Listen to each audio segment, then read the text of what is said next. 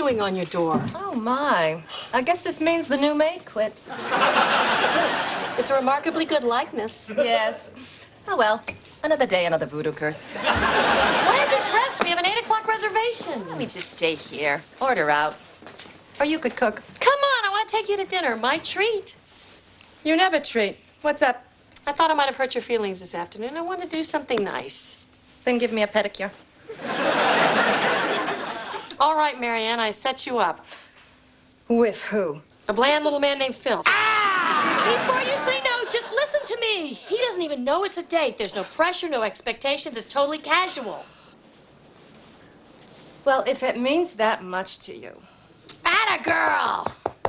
I have nothing to wear. Calm down. It's casual, remember? Cybill, I have not been on a date in 25 years, so don't talk to me about casual. Okay. Okay. This is nice. How about this red one? He'll think I'm a slut. Purple? Snob. Blue. Boring. Black. Death. White. Virgin. Yellow. Chicken. Maryann. Okay, okay. I have something new hanging in the dressing room that might work. I'll get it. Where is it? I don't see what you're talking.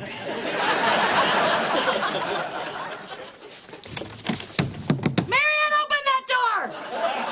I'm sorry, darling, but I can't. If I come out, you're going to make me go. Stop being such a baby. I'm not ready for another relationship. It's not a relationship. It's a plate of ravioli. Oh, yeah?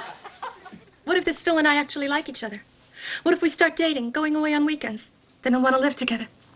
Get married. Next thing you know, we'll get divorced. And I'll have to start stalking him. Maryann, none of that is going to happen tonight.